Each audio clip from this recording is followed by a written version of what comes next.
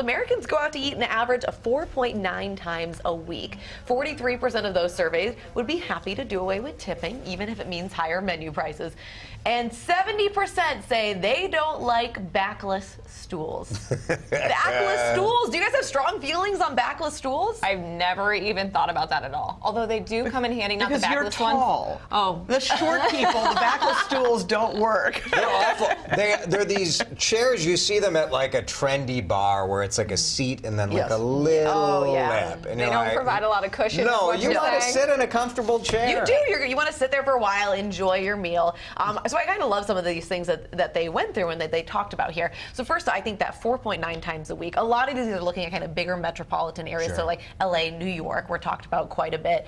But you know, just thinking about as a family, how often do you guys? At first I was like 4.9 times a week. That's absolutely crazy. No, not us, not us. And then Jason was like, well, what about the fast casual, the takeout? And suddenly I think we're bumping up there because of all the times we're trying to get to games or whatever. But I feel like it's a victory if we cook at home 2 dinners. You cooked last night with both kids there. Yeah. Yes, all of you. I agree. I agree completely. And there you go. 5 times a week. Yes.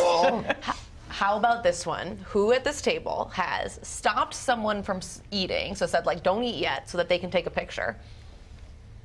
I mean, I haven't done that. You too. I know I haven't done that. I was thinking about it. I was even thinking about the time you and I just went out to brunch recently. Yeah. I was like, I don't think I did that. No, probably I stopped you from doing it, so I could get the picture. I've stood on chairs before.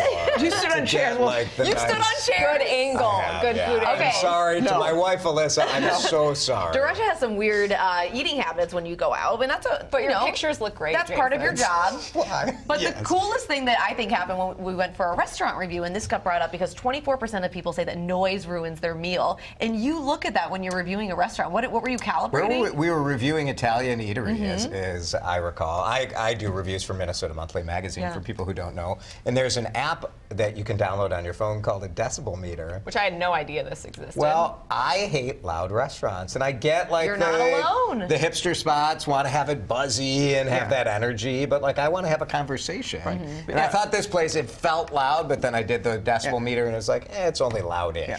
Loudish. Jason, I'm with you. I'm also not a hipster, and the rare times that I go out to eat, I want to talk to the person I'm eating with. agree. Don't you hate that when you have to yell? You feel like you have to yell. And And you want to leave immediately. You don't want to stay for very long. You don't. No. But some people like that. Maybe you don't want to listen to Some the person people you're do talking like to. that, yeah. Maybe you're in one of those marriages that you haven't had the confrontation you're on yet. Tinder and you're looking to chat with somebody new. That's right. Surveying your options. Yeah.